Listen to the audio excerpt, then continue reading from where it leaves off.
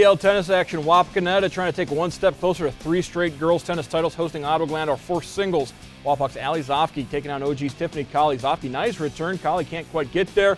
Zofke would get the victory. Second singles, Alexa Hasselman facing Madison Watt.